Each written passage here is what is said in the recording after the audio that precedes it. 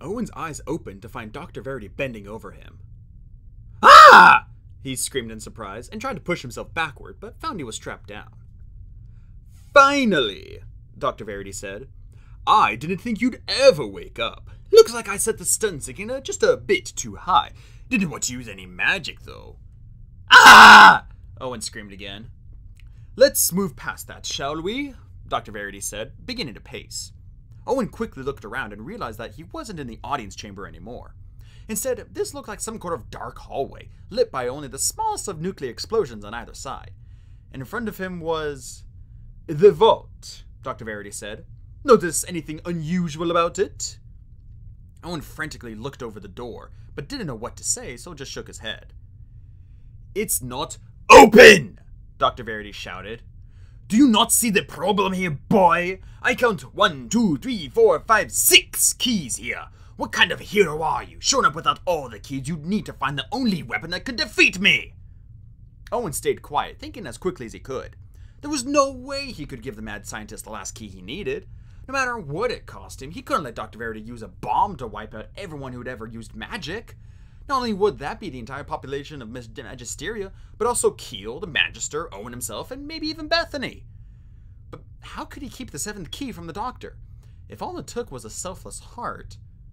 Wait a second. Dr. Verity peered down at him impatiently.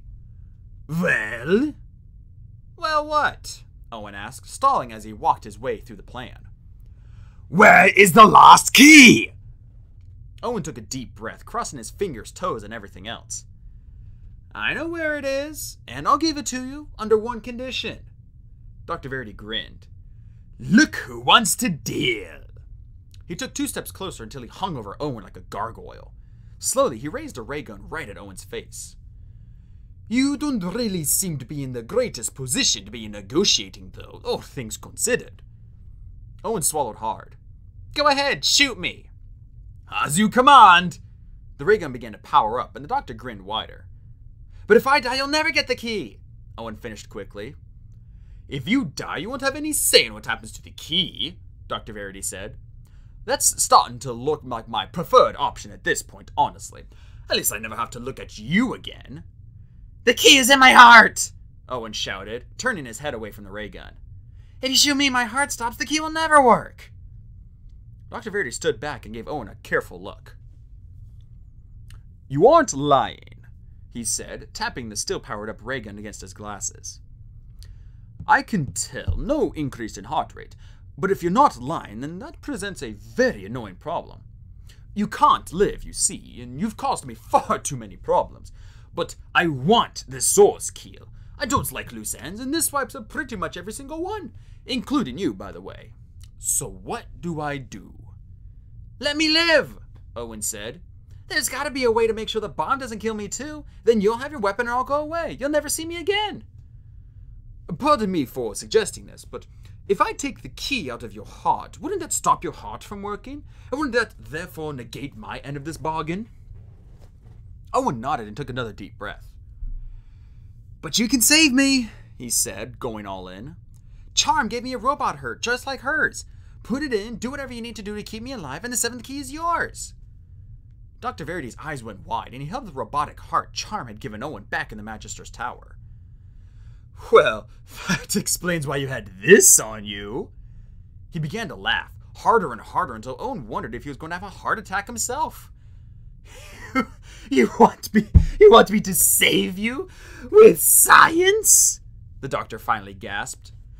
"You, Kiel Nomenfoot, will become a creature of technology. I don't even need a reason. I'd happily do that, just to make sure everything you fought for was completely worthless." "You have to promise I'll be okay," Owen said. "Otherwise there's no deal." "Or I could just take the key out of your heart myself while it still beats," the doctor said, raising an eyebrow.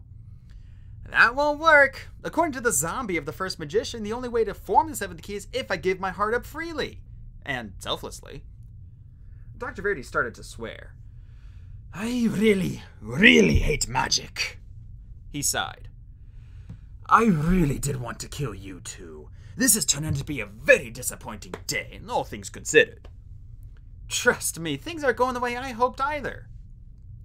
Dr. Verity snorted at that, then shrugged. Okay, 1 robotic heart for 1 heart key. Deal. Shake. He held out a hand, and Owen went to shake it, only to remember he was still tied down. The doctor grinned. Gotcha! Owen sighed.